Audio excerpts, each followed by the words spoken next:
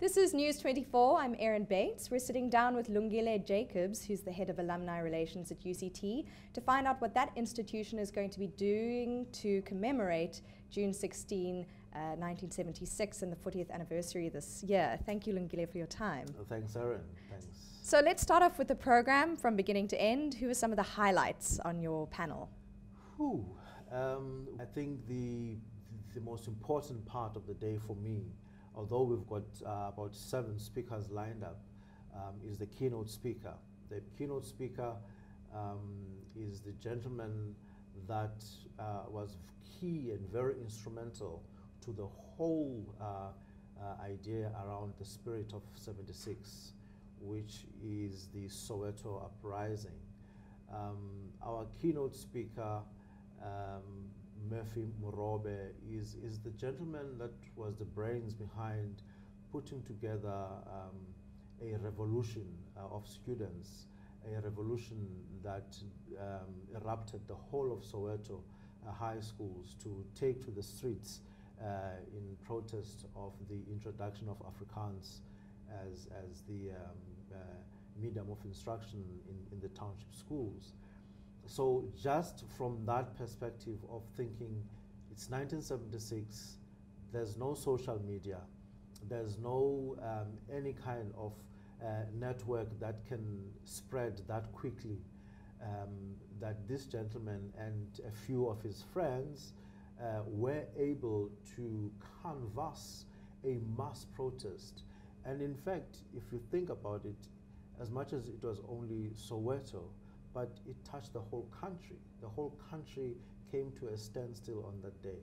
So I don't want to say much, but if you speak to Morobe, you will get to realize the extent of the passion that they had at the time as the committee that put together this thing. So he will be the keynote address on the day. And then we have other people who were also key around that time in terms of the Black consciousness movement. Which of course was a very important part of the kind of background and the context to what happened on June 16. Exactly. Yeah. Exactly. The Black consciousness movement was sort of a precursor, if you want to put it that way, to what the June 16 event eventually became. But there was the whole build-up, there was a whole momentum that was building around the Black consciousness movement. And those people that I'm talking about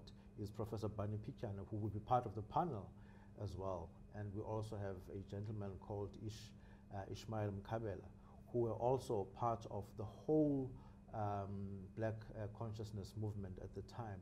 But not only that, I think in terms of what we are trying to do at UCT, we are trying to give a broad perspective of what actually, how people were touched in the different areas. So we're not only looking at that, but we're also looking at what happened at UCT. And so we're bringing in people who were at UCT at the time. Yeah. You know, we've got Alan Hirsch, who was the head of NUSAS at the time at UCT. Alan, when I spoke to him, he says to me, Lungile, on that day, we also marched down the N2 towards Langa, and we got interrupted by security police, and we slept in prison. And so these are things that I wasn't aware of until I started putting this event together. So it's going to be quite an interesting interaction of people telling us different stories of how they were affected or how they were impacted or how they participated in this whole 1976 story.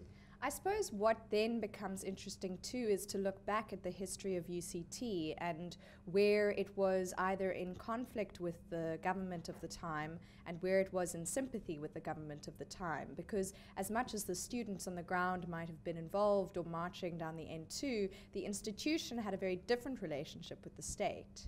Have you kind of dealt with those tensions in your planning for the event? As I was planning this event and sending emails to people and asking people to send me comments, you then begin to realize that the institution was in conflict in a lot of ways, in the sense that students, being students at the time, were quite revolutionary in terms of their ideas. Hence, UCT became known as Moscow on the Hill. Yes. Back in the day. It's because of how students were quite revolutionary in their approach to the politics of the day. And therefore, the institution found itself in a bit of a conundrum in terms of trying to accommodate the students and their views, and also trying to be a state institution at the same time. So it was forced into a particular corner, which slowly but surely found itself being bent by students to accommodate some of the pressure that the students were saying these unjust laws cannot be tolerated in an educational institution that serves or that strives to make sure that its alumni become the leaders of the free world. So you can't then educate people and then but still be abiding by laws that are unjust to a certain part of the community. Yes. So slowly but surely the university found itself shifting away through the force of, I do want to say, you know, the SRC and USAS back in the day. Yeah. You know, we will hear some of these stories on, I don't want to divulge too much.